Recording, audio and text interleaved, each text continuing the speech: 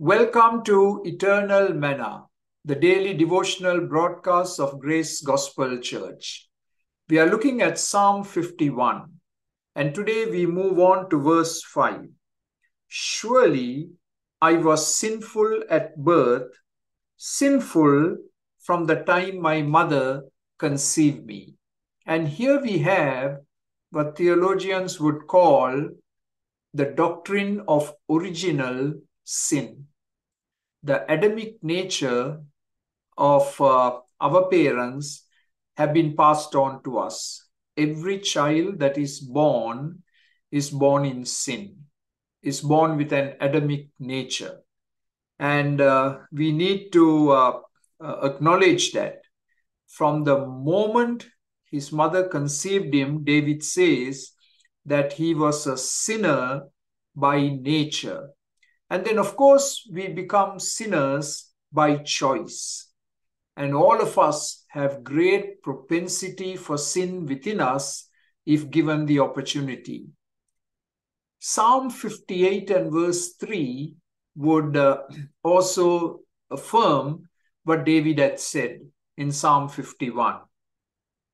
Psalm 58:3, there are three things we can notice.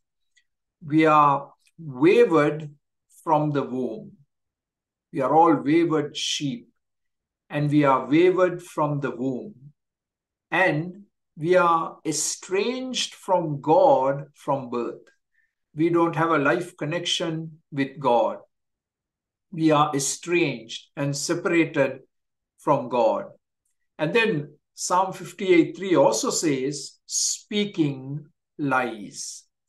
One of the first expressions of sin in a child's life is telling lies.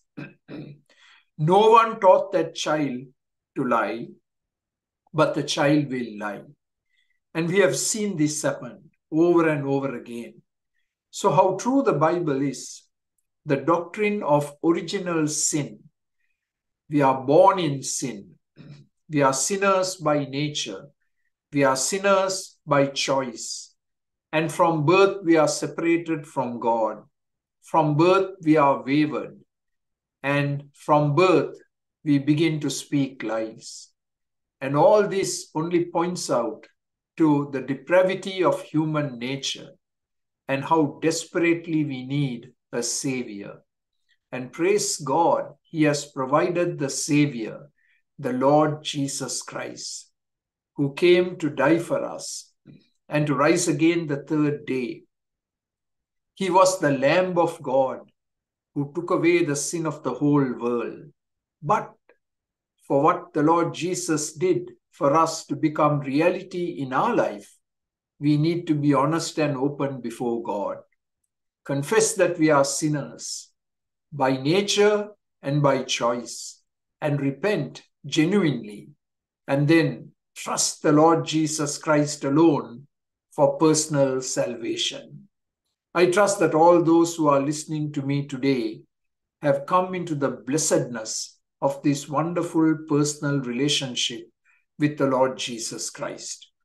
And if you open up your life to Him and embrace Him to be your only Lord and Savior, He will forgive you, and He will give you a new start, a new beginning in your life.